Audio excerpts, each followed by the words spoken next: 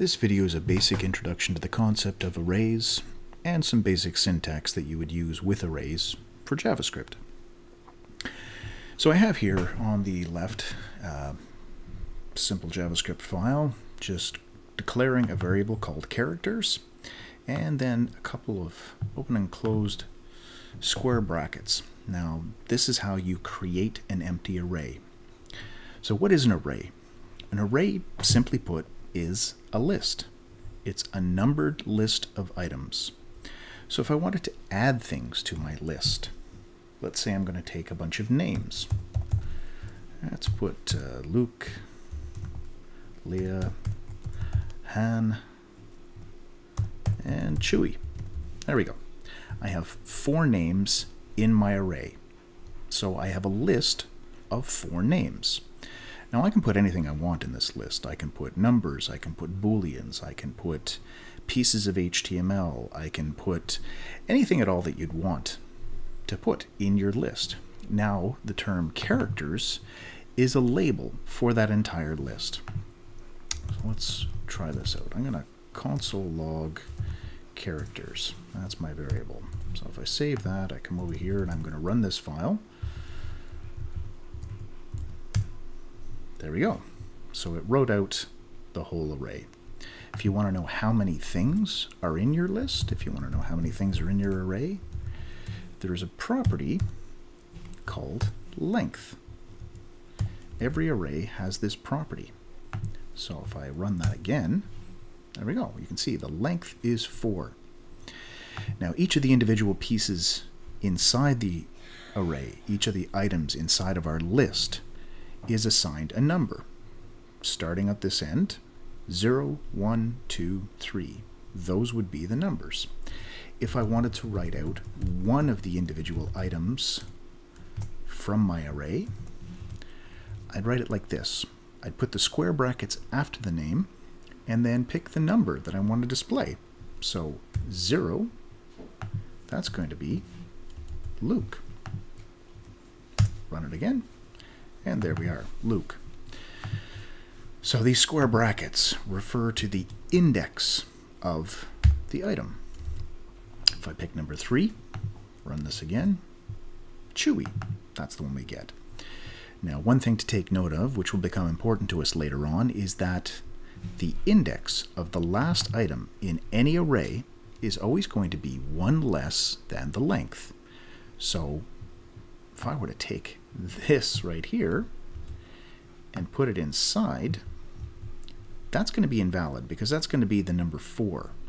That's going to fail on us. We don't have an item number 4. You can see, undefined. There is nothing in position number 4.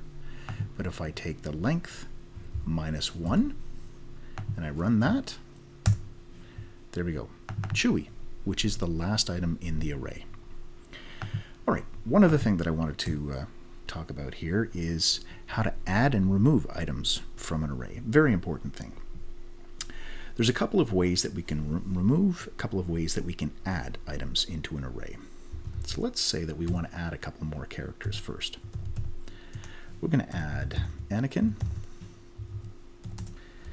and we're going to add Obi-Wan.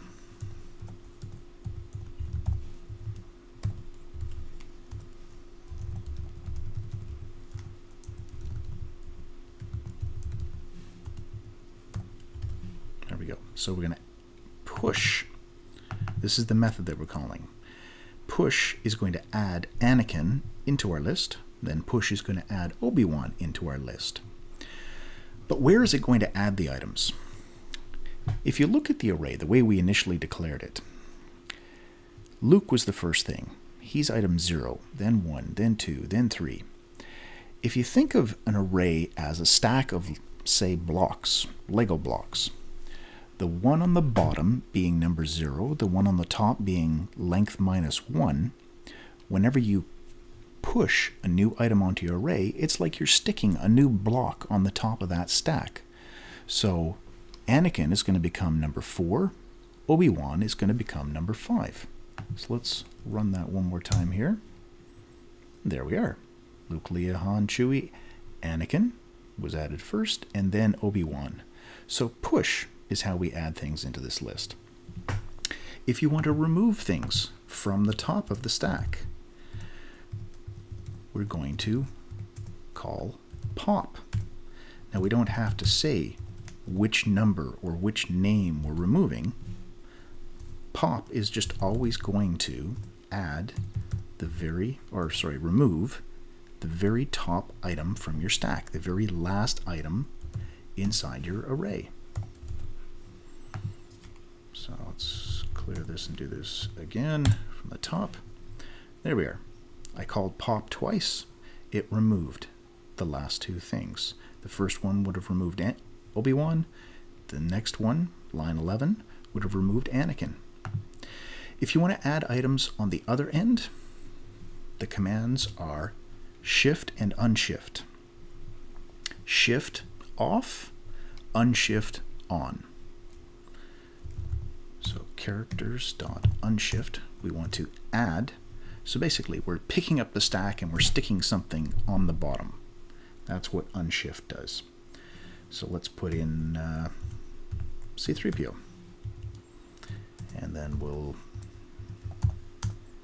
add R2-D2.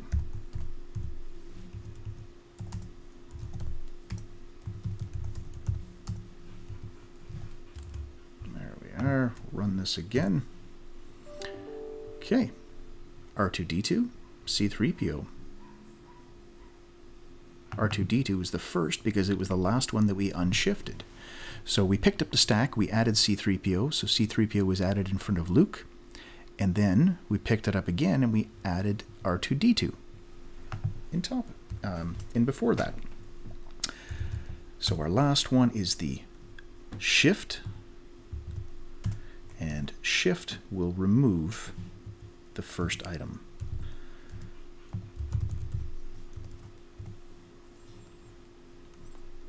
This will remove the very first item, the element 0 from your array. And there we are. We're at the bottom here. We're back to our original list. So with shift and with pop, we don't have to specify the number, we don't have to specify the name, because it's always either the top or the bottom of our stack that we're removing. What it will do, however, is this will actually return to us the item that was removed. So if I was to add a console.log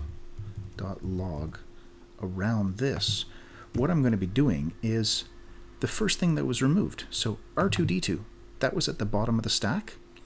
So I'm calling this command, I'm removing R2-D2 from the list, but calling this method is going to pass back to me that value, that item. So now if I run this again,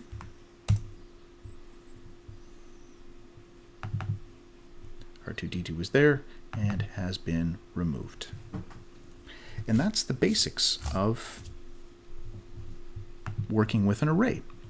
Oh, sorry, the shift did not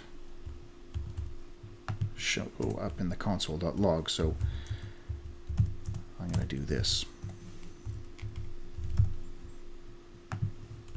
There we are. So console.log did not show that for us. There we go. There's the R2-D2.